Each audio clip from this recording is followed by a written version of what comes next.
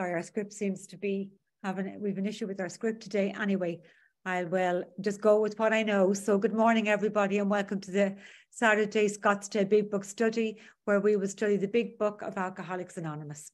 My name is Maria F. and I'm a recovered compulsive overeater. I'm from County Dublin in Ireland, and I will be your host for today's study. Our co-hosts today are Mary S. and Johan N. And question and answers will be led by Nancy J. in Geneva. Please note that the meeting today will be recorded. However, the question and answer session which follows, that will not be recorded. And we'll also post details in the chat of the previous week's recordings and also details of how you can make a 7th tradition payment.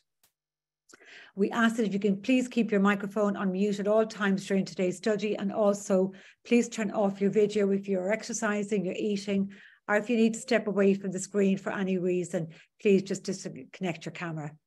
So now we are going to turn over to Harlan G. in Scottsdale, Arizona, who's going to hold our study today. So good morning to you, Harlan. Good morning, Maria. Thank you very, very much. And I'm so honored to be here. This is going to be a little bit of a special departure from our normal study of the Big Book. We are probably not going to do very much, if any, work today on chapter 7, which is where we find ourselves today. But we're going to talk about what the most appropriate subject is today, and that is the history of our forerunner, our forefather, Alcoholics Anonymous. This is June the 10th, 2023. So we have 1935, 65, 85, 88 years ago today, we have the founding of Alcoholics Anonymous in Akron, Ohio, a very unlikely place, a very unlikely group of people, but we're going to find out a little bit more today, hopefully, about how this did come about and how this fellowship sprung up from. But before we do anything like that, what I'd like to do is I'd like to talk about some of the things that alcoholism and alcoholics went through during the centuries. For thousands and thousands of years, alcoholics suffered tremendous, tremendous prejudice and tremendous injustices and tremendous scrutiny at the hands of a society that neither accepted them, nor approved of them, nor wanted them. And for thousands of years, alcoholics were put into asylums. They were locked up, and there were unspeakable things done to them.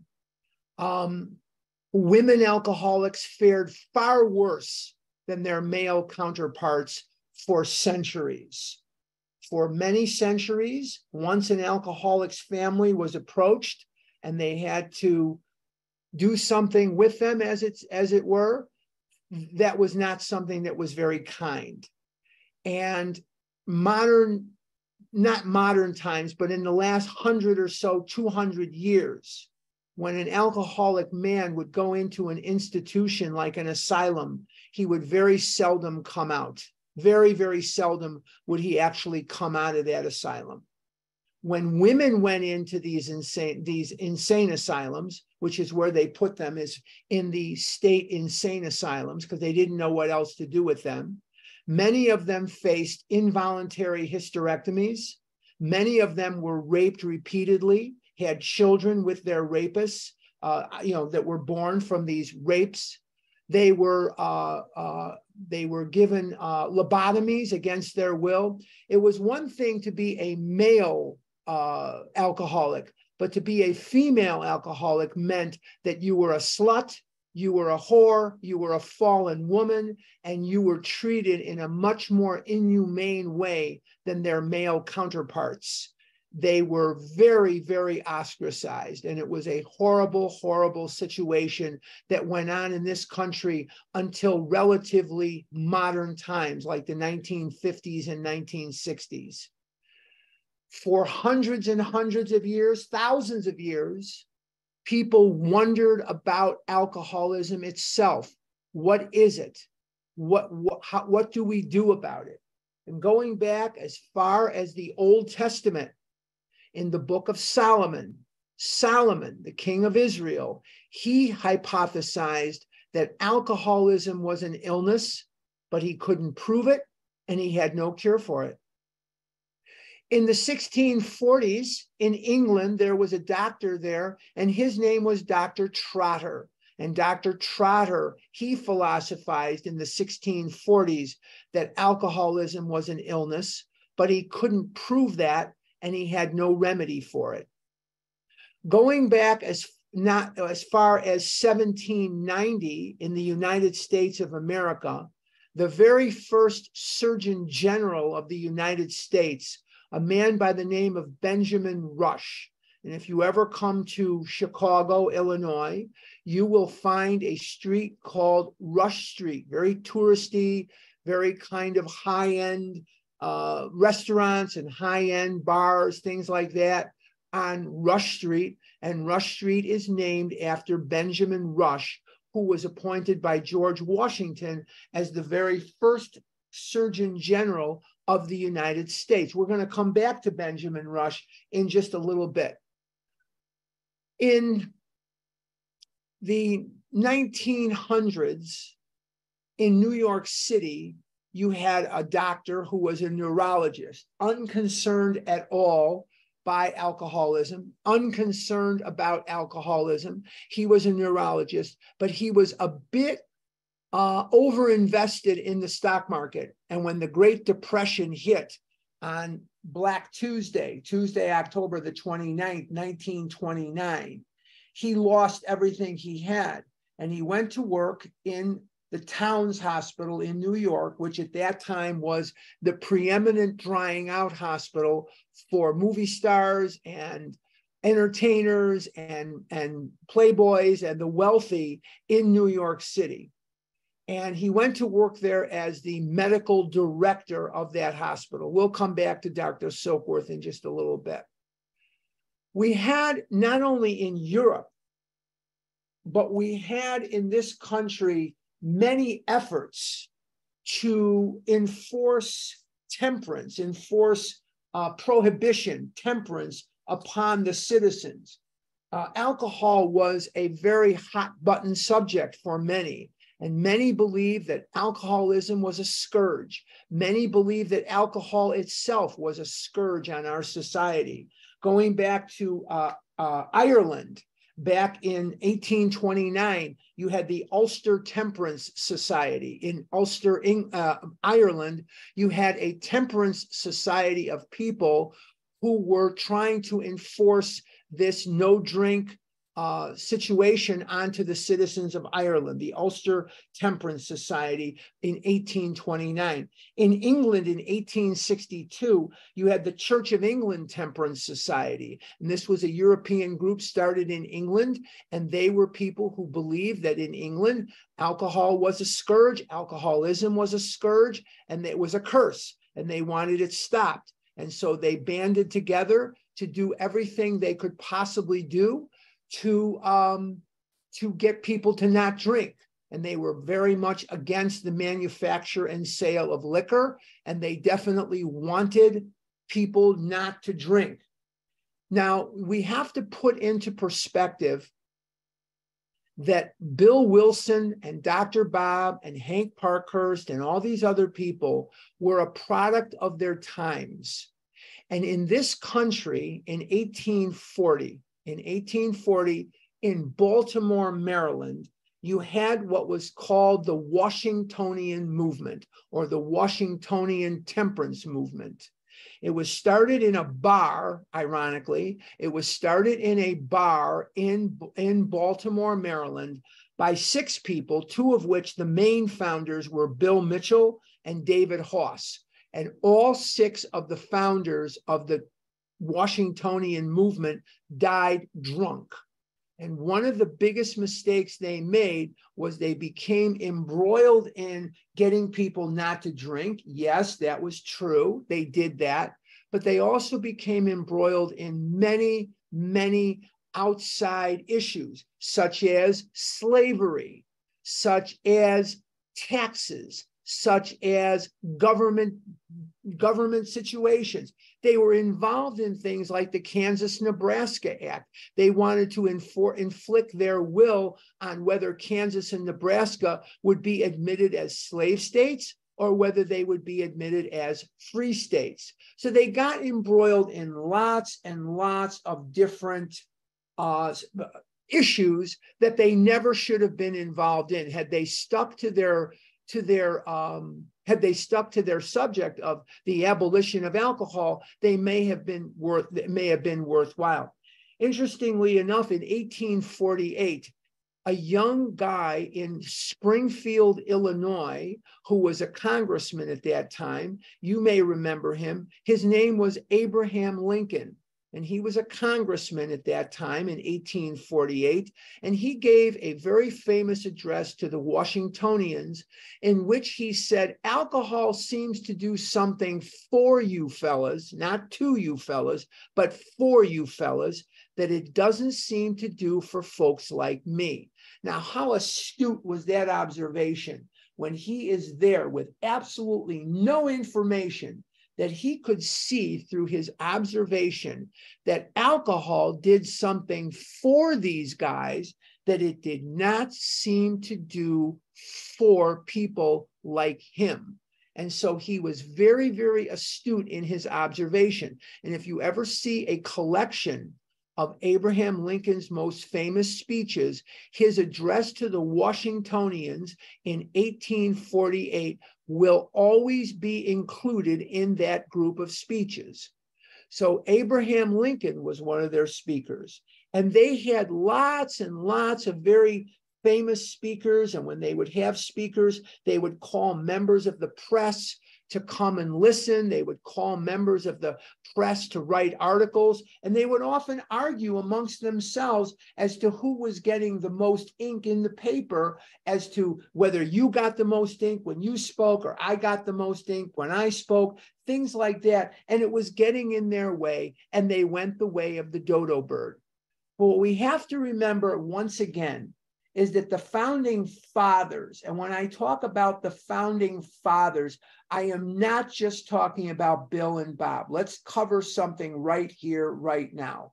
Bob Smith was not recognized as the co-founder of Alcoholics Anonymous for several years after it had been going. Hank Parkhurst had a much tighter grip on the title co-founder. Ebby Thatcher had a grip on it for a short period of time until he picked up liquor. Hank Parkhurst, certainly, Fitz Mayo. There were others who had a claim to this co-founder status. The problem with most of these guys, like Ebby and Hank Parkhurst, is they went back and drank. So Dr. Bob is recognized as, and I'm wearing my Dr. Bob's house shirt today. I'm not taking anything away from Dr. Bob, but he became the co-founder in history because he was pretty much the last man standing. He was pretty much the last man standing. These guys were all drunk and drinking, and he wasn't. So it was a situation where he, by default, became the co-founder. At first, he was just really the point man in Akron. He was just the point man in Akron. Bill was very clear when he visited Bob on May the 12th, 1935, that Ebby Thatcher had brought him the message along with Soapworth and, the then members of these guys in the Oxford group.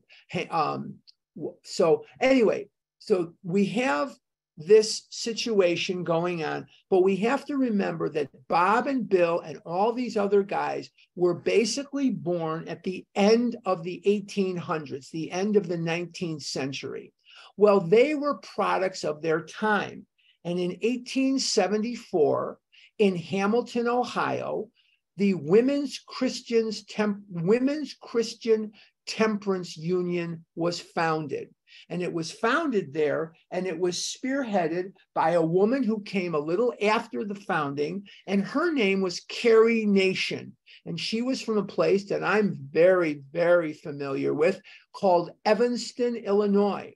And she was arrested about 30, 35, 40 times because she would go in with an axe and she would destroy saloons and destroy their equipment, smashing bottles. So she did a lot of damage to people's property in her zeal to get people to stop drinking. And Carrie Nation's group, the Women's Christian Temperance Union, they had slogans like lips that touch liquor will never touch mine. They encouraged women not to kiss or make love to their husbands until their husbands agreed not to drink.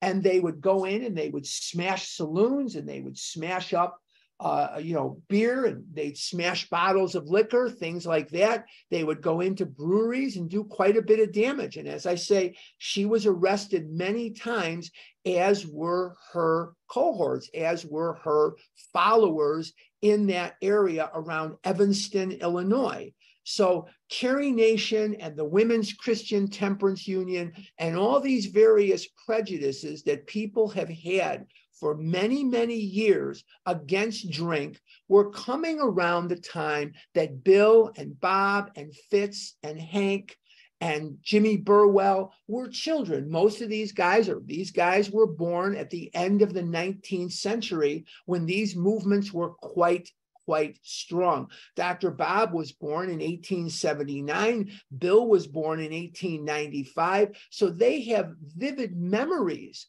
of this movement or this situation, this societal movement against drinking. Well, around the time that the 20th century was 20 years old, we enacted prohibition. And prohibition was the law of the land from 1920 to 1933. And there were the wets and the dries. And you hear a reference in the big book, wets versus dries, because you have to again remember these guys were a product of their times. What were the wets? The wets were people who believed in moderation. The government should not be interfering in the manufacture and distribution of liquor. And liquor and alcohol does have some medicinal purposes, some medicinal advantages for people who use it, if they can use it, reasonably. I mean, as far back as 1888 in this country, you had a whole political party, and the name of this political party was the Prohibition Party, and they were pushing for prohibition 30 years, 32 years before it became the law of the land. And so you have a situation on your hands where you have a lot of backlash, a lot of societal prejudice against drinking. And this is how these guys came into the world. Dr. Bob even talks about the advent of the bootlegger who sold him his liquor. And if you've ever been to Dr. Bob's house, you see the back airing porch, and that's where the bootlegger, so named because they would sell you a bottle and they would often keep it in their boot to hide it.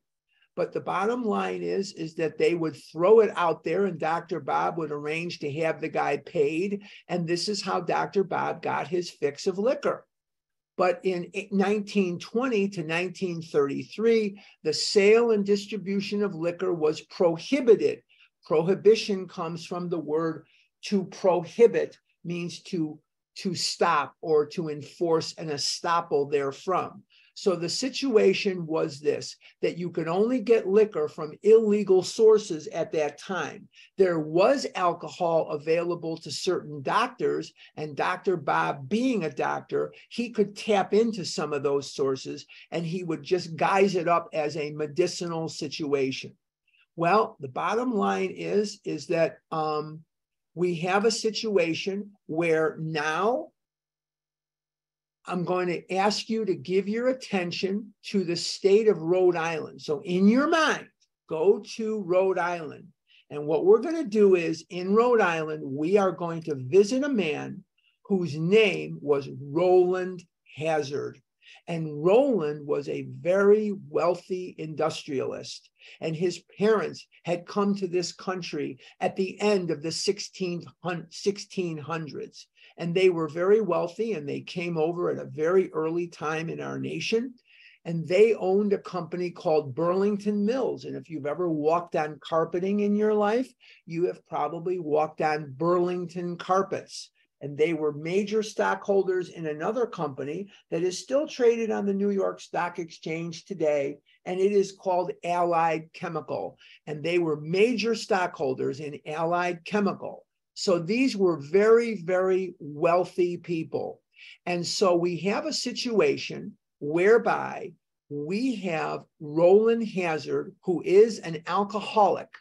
And Rowland is trying in the late 1920s to rid himself of this frickin' alcoholism. He is trying to the best he can to rid himself of this scourge.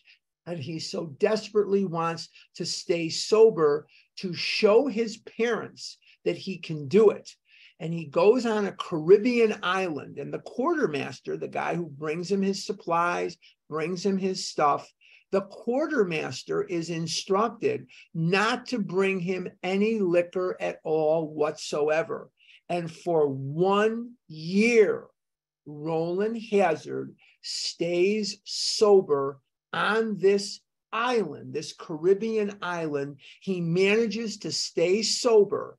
And so he gets off the island, and the first place he hits for is Miami, Florida. Because if you're in the Caribbean and you want to or need to get back to Rhode Island, New York, wherever it is, the first place you need to go is Miami, Florida, where you can catch a train or catch a boat that will take you up to New York City. So this was his intention. Well, when he got up to Miami, Florida, what did he find? Bars, liquor stores, you name it.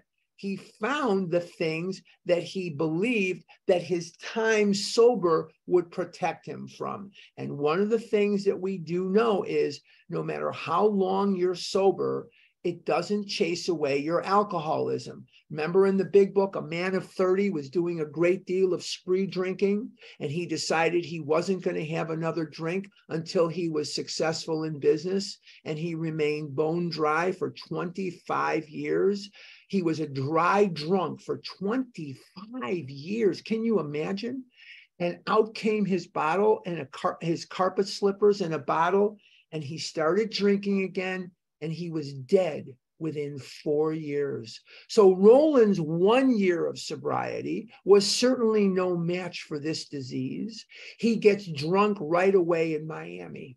And Rowland at that time, this is now, we're into about 1930, 31. Rowland Hazard is looking for sobriety. And the art of psychiatry, I didn't say the science, I said the art of psychiatry was in its infancy at that time. And so he sought out, with money being absolutely no object, he sought out the services of the most preeminent psychiatrist in the entire world, Sigmund Freud. And he goes to Sigmund Freud and he says, will you take me on as a patient? And Sigmund Freud says, no. I'm loaded. I don't have any room for you. And so Rowland Hazard asks Freud, who's the number 2 man? Who's your number 1 protege? And Sigmund Freud says, Dr. Adler. And Rowland goes to Adler in search of relief from his alcoholism. And Adler wasn't taking on any new patients either. So Rowland Hazard asks Adler, well, who do you recommend that could help me? And he says, well, my boy, the number 3 man in our art, our psychiatry, is a guy in Geneva, Switzerland. And his name is Carl Jung. J-U-N-G is pronounced Jung, not Young, not Jung, but Jung. And Rowland goes to Paris, and from Paris goes to Geneva, Switzerland. And while in Geneva, Switzerland, he checks into a hospital. You can't just do that today. You can't just show up at a hospital and say, I want to check in. They're not hotels. You can't just say, I want a room for the night at the hospital. You can't do that. But he did it then, and he had the money to pay for it. And he stayed in this hospital for 1 year. And while he was in this hospital for 1 year, Dr. Jung came and psychoanalyzed him several times a week for an entire year. Now we're into 1933. Roland Hazard goes to Paris on his way home to the United States. Roland is released from care by Dr. Jung, and Dr. Jung says to Roland, it's perfectly okay for you to go home. You're fine. He goes to Paris, and who does he see in Paris? He sees friends of his parents, of his mom and dad. They're in Paris at that time. And while they're in Paris, they meet Roland, not deliberately, but just by chance, and say, Roland, my boy, what on earth are you doing over here in Paris?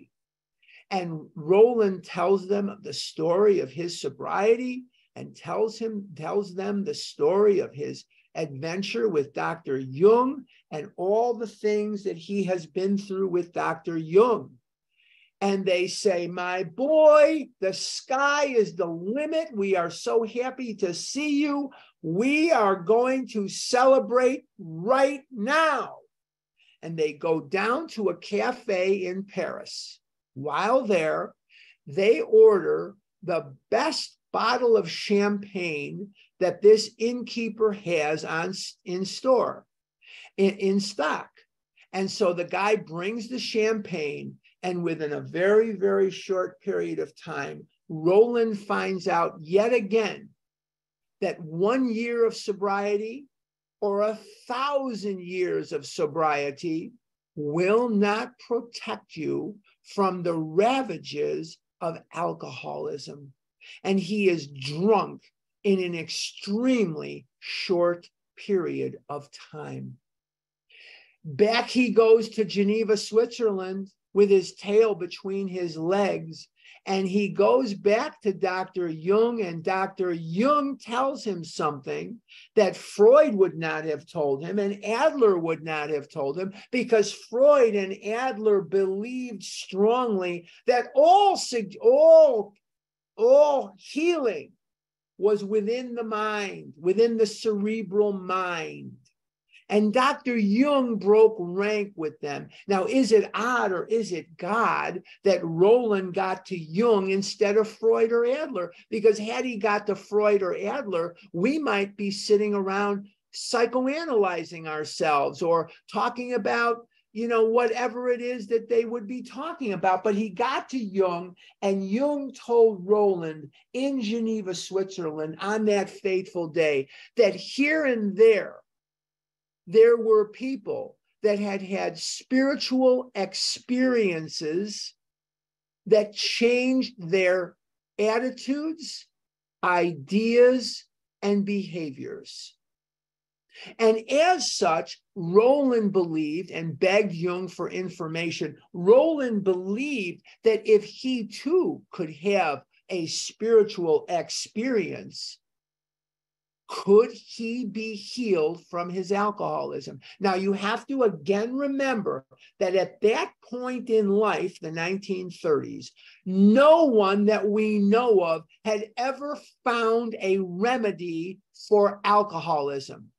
It was believed at that time that alcoholism was a hopeless, fatal condition.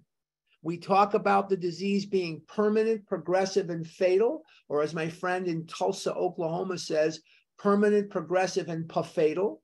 But it doesn't have to be fatal if we get treatment for it. And the treatment for it is a spiritual awakening as the result of the steps.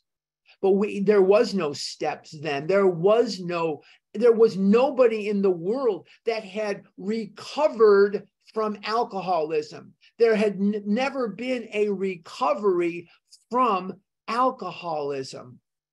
And Roland Hazard goes back to New York, but rather than seeking out a religious church, rather than seeking out a specific Lutheran or Christian or Protestant Catholic, whatever it was, or Episcopalian, whatever it was. He goes back into something that is also very new at this time, and that is the Oxford Group movement. The Oxford Group movement was started in 1921 by Frank Buckman, who was a Lutheran minister. And he had a resentment. Can you imagine? He had a resentment against the Lutheran Church. And Frank Buckman believed strongly that followers of Jesus Christ had lost their enthusiasm. Enthusiasm. There's a great word. Entheos is two Greek words, entheos, from God. Entheos, enthusiasm. It's a Greek word. It means from God. And they had lost their zeal for Christ. They had lost this enthusiasm, and first century Christians were willing to be fed to the lions and tigers to show their devotion to Christ. But Christians had lost this, and he wanted to bring this enthusiasm back to Christianity.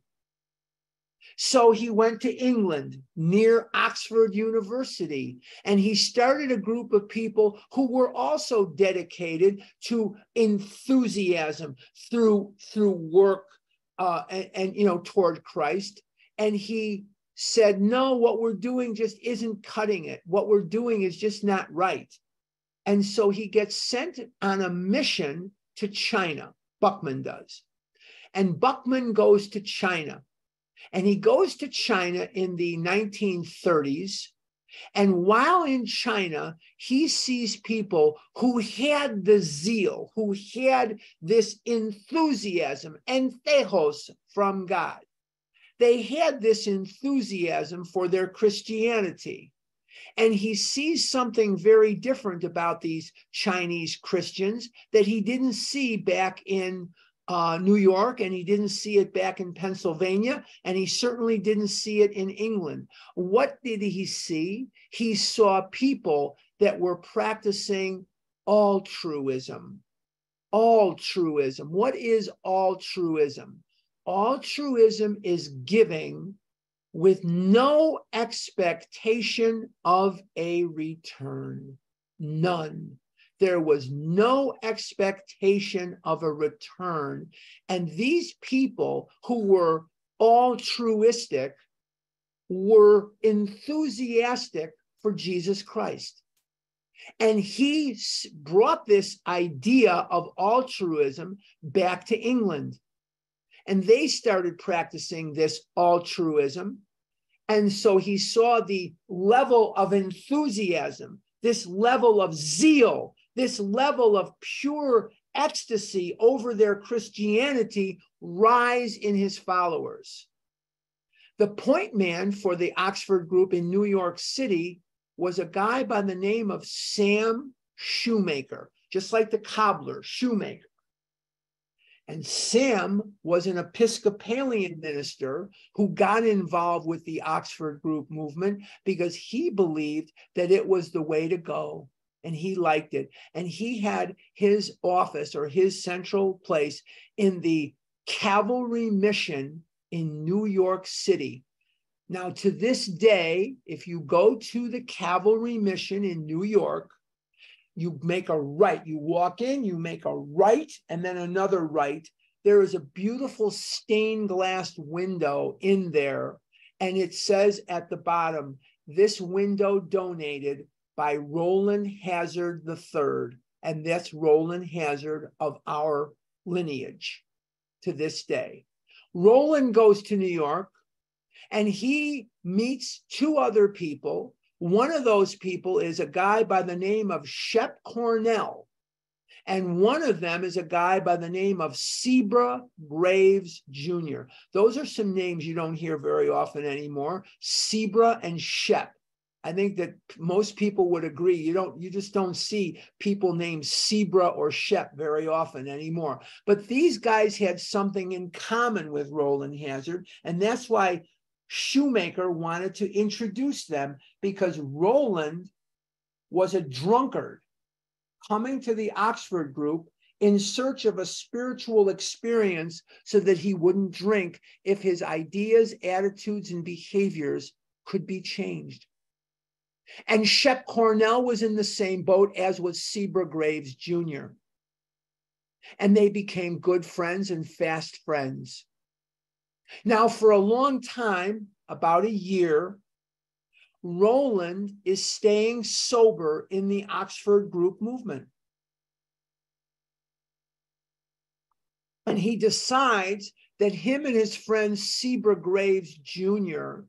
are going to take a trip to Rhode Island so that Sebra Graves Jr. can relax and take it easy on the Hazard estate. He'll meet his friends, he'll meet his family, and then they'll go back to New York. And they go up to Rhode Island, and they go up to Rhode Island in the late summer of 1934. And while they're there, they meet the Hazards, who were very wealthy, I told you that. And the Hazards are quelling. Even though they weren't Jewish, they were quelling. What does quelling mean? Quelling means rapture beyond belief. The Jewish mother goes to see her daughter being sworn in as the first female president of the United States. And somebody says, "Oh, you must be so proud." And she says, "And yes, but my son is a doctor." That's a mother who is quelling. That's a mother who's happy. Her son is a doctor, and her daughter is the first president of the United States. So she's quelling. She's very, very happy. And the Hazards tell Roland, wherever it is you want to go, we will pay whatever you want to do. And Sebra Graves Jr. says to Roland, "You know, I would like you to come to East Dorset, Vermont, and meet my family." Now, who do we know that's from East Dorset, Vermont? Oh, yeah, Bill Wilson. He's from East Dorset, Vermont, isn't he? We'll come back to that in a few minutes. Let's now take a look at what's going on in Albany, New York. In Albany, New York, there is something going on that is going to change the course of human history. It is now the summer of 1934. And in Albany, New York, Roland, a man by the name of Edwin Ebby Thatcher is drunk. And his family is sick and tired of his drunken escapades. And they send him to Manchester, Vermont, to the summer home. Many wealthy people in New England had summer homes in Manchester, Vermont. I've been to Manchester, Vermont. It's gorgeous. It's absolutely stunning. Having a summer home there would probably be a very smart idea. Very smart. So Ebby is now at the summer home in Manchester, Vermont. It is the summer of 34. He's painting a gutter, painting a wall, and some pigeons land on the gutter. And he does what most alcoholics do that are drunk. He goes in the house and he gets his shotgun and he starts blasting the pigeons, who are, of course, long gone by then, long gone by then. And the neighbors call the police, and Ebby is brought into the police station and put on double secret probation. Have you ever seen the movie Animal House? Delta House was put on double secret probation. And Ebby is told that if there's one more drunken outburst, he's going to go to Brattleboro to go to the insane asylum. Brattleboro is a city in Vermont, but it is also the place where the local insane asylum is located. And that's what they did with drunks in that time. They put the drunks in the insane asylum and locked them up for an indeterminate period of time. It is now August of 1934, and Ebby has been clean on his own willpower for a month or two, something like that, a month maybe. And he drives drunk right through a woman's kitchen, right through the house. It's in East Dorset, Vermont, or Manchester, Vermont, excuse me. He's in Manchester, Vermont, and he is arrested in Manchester, Vermont because he drove right through a woman's house and doesn't show even the slightest bit of contrition, nothing. He goes into the house, he gets out of his car and says, "Hey, Toots, how about a cup of coffee?" Well, she's going crazy. She calls the police. The police come and lock Ebby's butt up. It is now early September of 1934. Ebby is about to be remanded to the State Insane Asylum at Brattleboro, Vermont. On that weekend, if it was the weekend before or the weekend afterwards, I'd be in a piano box in Chicago. I'd be dead. But because God's timing is absolutely perfectamundo, these guys are in East Dorset. And who are they? Roland Hazard and Sebra Graves Jr. Roland Hazard and Sebra Graves Jr. are in East Dorset, Vermont, right at the weekend that they hear about Ebby going to the insane asylum. So Sebra Graves Jr. and Roland Hazard have an idea that if Ebby could come back with them, because Sebra Graves knew of Ebby, he knew that Ebby was an alcoholic, it was known to him. And they believed that if they could take Ebby back to New York to go to the Calvary Mission with them, that maybe it would help them.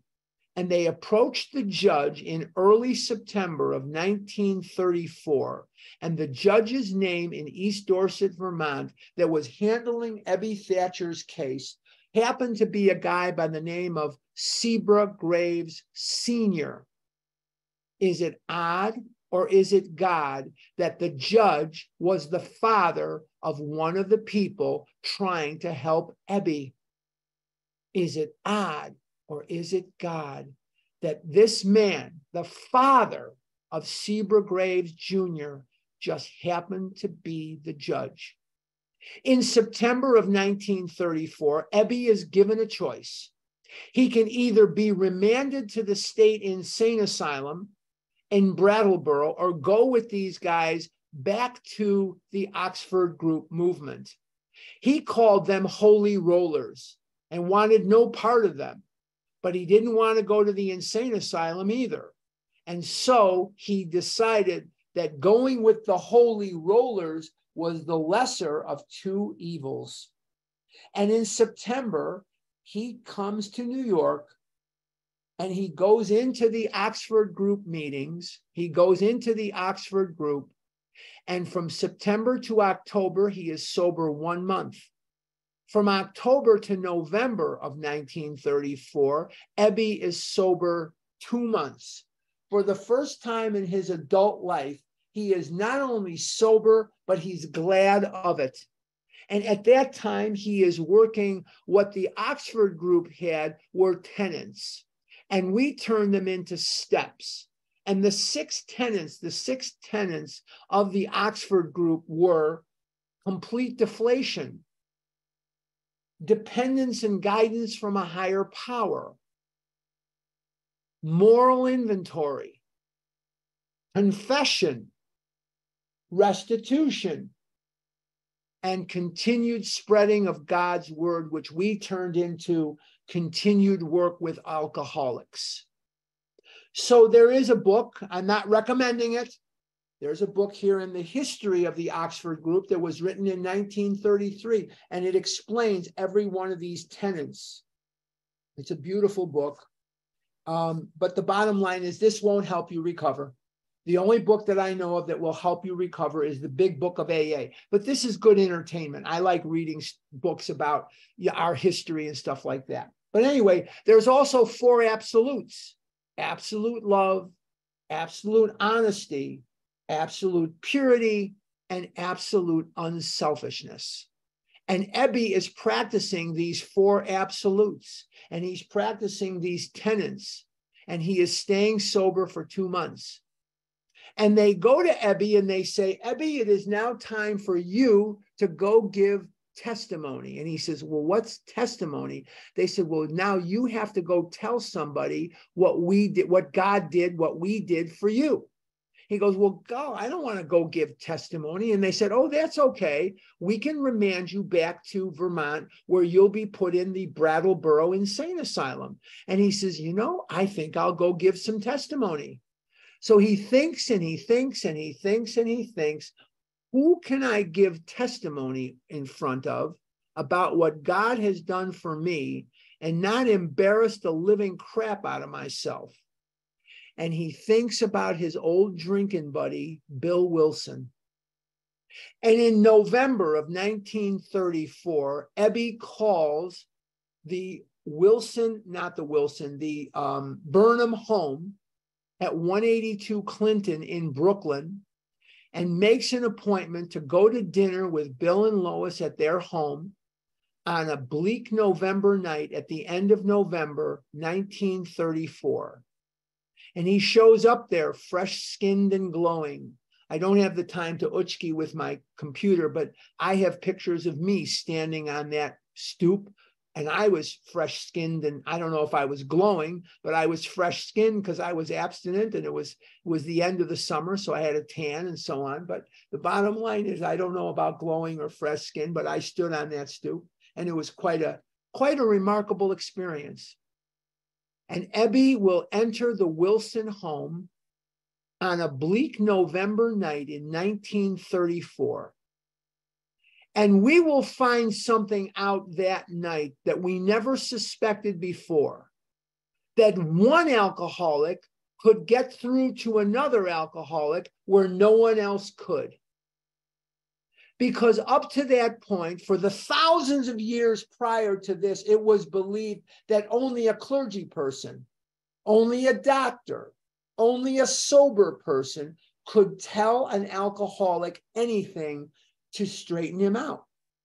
And we're going to find out that the language of the heart transcends knowledge, that there are things that the person who suffers from alcoholism knows and sees and smells and is that non-alcoholics are not. That we speak that language of the heart to the compulsive overeater anywhere. And Clancy Imislund leaves us with this, with many inheritances, but what Clancy Imislund says to us is this: when one alcoholic speaks to a second alcoholic, so that the second alcoholic's feelings of differences abide, and the second alcoholic begins to take action after action after action after action that he does not yet even believe in, this is the point where recovery can take place. That one alcoholic could affect another alcoholic as no one else can. Now, Bill didn't get sober right away. He did not. It took a few weeks, and he was going to the Oxford group meetings drunk, but he saw something in Ebby that he wanted. Bill had been drunk for most of 17 years. He started drinking in 1917. This is December of 1934, 17 years.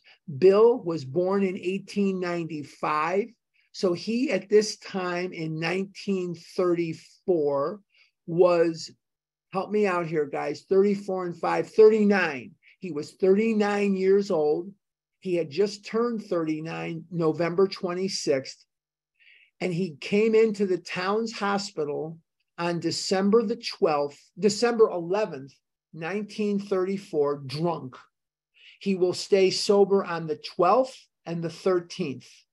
On the 14th, after 2 days of sobriety, Bill will work what we know today are the steps, and he will never find it necessary to drink again throughout the rest of his life. In April of 1935, after failure was all around him trying to sober up drunks, because Bill, while he was in the hospital, had the thought that there were thousands of alcoholics who, like he, could benefit from this message, and that it was his job to bring that message. He was a failure.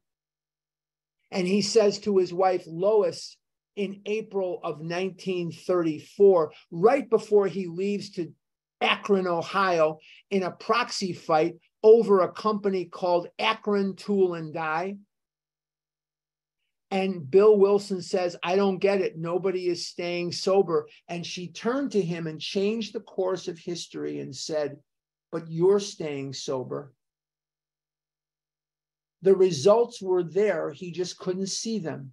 In attempting to pass this message to others, he himself remained sober. He goes to Dr. Silkworth right before he leaves for Akron, and Dr. Silkworth says to him, I've heard about some of these shenanigans you're doing out there in Greenwich Village in the bars. And you're talking to these drunks from a moral hilltop about God and God and God and God, and they're not going to listen to that.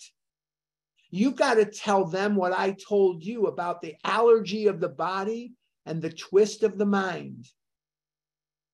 Bill leaves for Akron, and in May of 1935, May the 12th, after struggling to stay sober when his friends abandoned him in Akron at the Mayflower Hotel, he's pacing up and down and trying to not drink. And he knows the only thing that will work for him is if he takes action. Too many times in my life, I have wrestled with the temptation to eat, and I succumb every time. But if I take action of getting out of myself, I will not succumb. He puts nickels in the phone.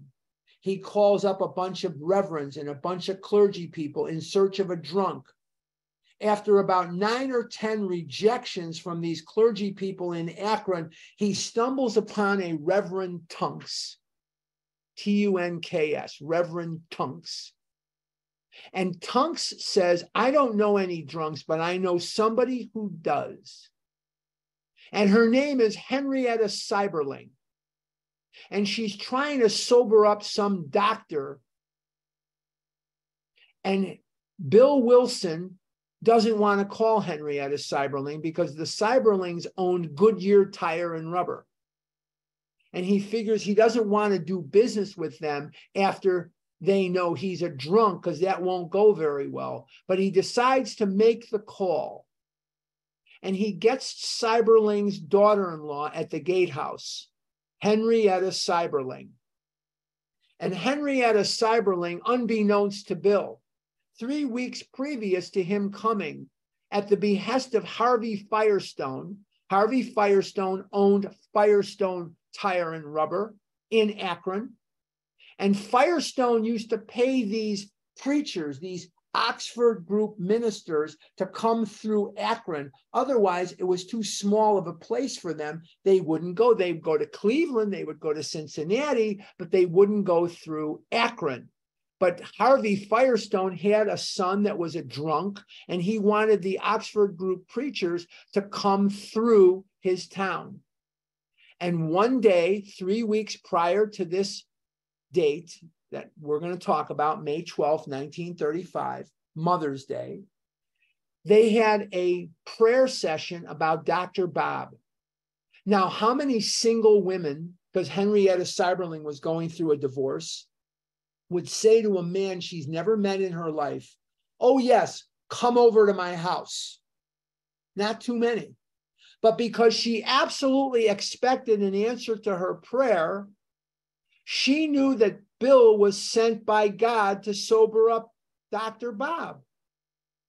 So she invites him to the house, and the next day was Mother's Day, May 12th, 1935. Dr. Bob was drunk the day before, and when Henrietta called over there and said, bring Dr. Bob here, I've got a rum hound from New York that wants to talk to him, Dr. Bob was drunk under the table. It was the day before Mother's Day, and he brought his wife a potted plant. And the pot and the plant were on the table, and Dr. Bob was under the table, potted. And they went the next day, Sunday, May 12th, 1935, 5 p.m., the Smiths walk in the door. And he had elicited from his wife, Anne, that they would stay 15 minutes, and then Anne would get one of her headaches, and they would leave. Bill and Bob met each other and went up to the library, and they stayed up there for 6 hours.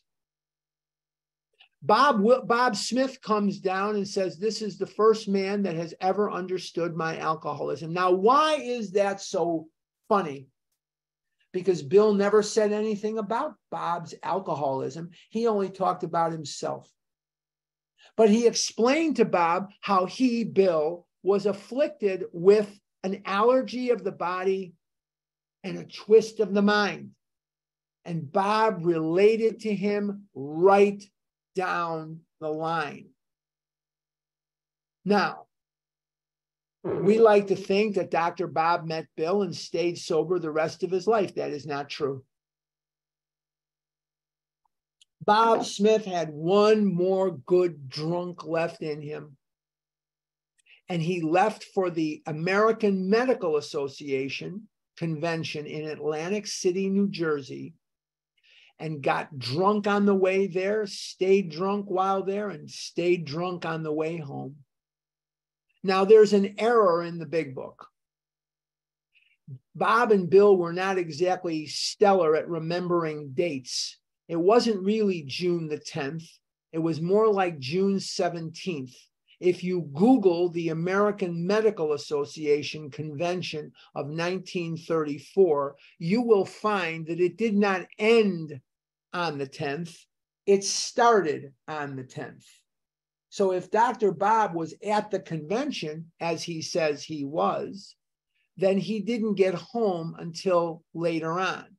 But there is a discrepancy between the reality of the dates and the dates that we celebrate. But we celebrate June 10th as Founders Day.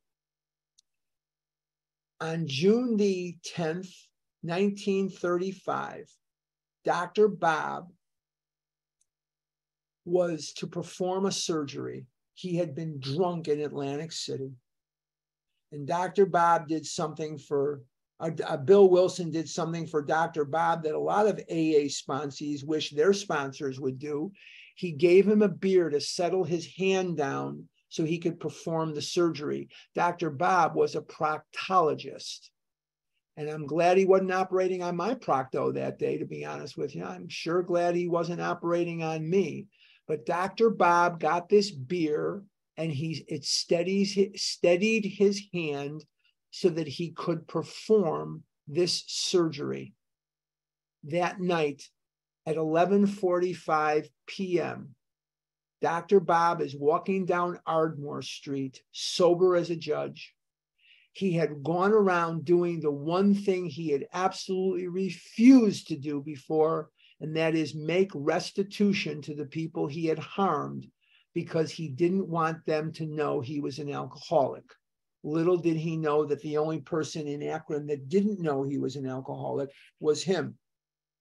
And so what we find is that by one alcoholic talking to another alcoholic, once again, the process worked. And Dr. Bob, although he had some yearnings for alcohol during his life in the next 2 years, he never found it necessary to drink again and died in 1950 with 15 years of sobriety. Our fellowship hails from that time. We celebrate June the 10th. It was really more June the 17th, which is fine. But this is the birth of our fellowship. And as we celebrate our beloved fellowship, our beloved way of life, I urge each and every one of you to please take a minute today, take a second today, It won't tax you that much. But thank God for this way of life. It has brought us together this morning. It has brought us together since 1935. From its stem, all manner of 12-step programs bringing relief to the afflicted. And for 10,000 generations into the future, for 20,000 generations unborn in the future, this way of life will sustain the afflicted, and it will elevate the afflicted above the power of their addiction, so that they too can have the lives that many of us enjoy. There were many, many stories of people who choked to death on their own vomit, so we could have what we have today. We are very lucky recipients of this inheritance. The men who walked before us, known and unknown to us, many whose names are buried in history, made a difference so that we could live free today. I did the best I could to recall everything. I don't write everything down, so I did the best I could. Please don't quiz me on some of the histories of these temperance movements. I don't, know everything I, could know about them, but I did the best I could. We're going to be back next Saturday on chapter 7. I promise you, we will cover sponsorship, but I felt it would be an insult today to realize that it was June the 10th and to not give it the credibility that it deserves, so that we too can say we observed Founders Day in 2023. Just take a minute today to be very grateful for what you have. Before I turn it back over to Nancy or Maria, I don't even remember who, but because but anyway, I'm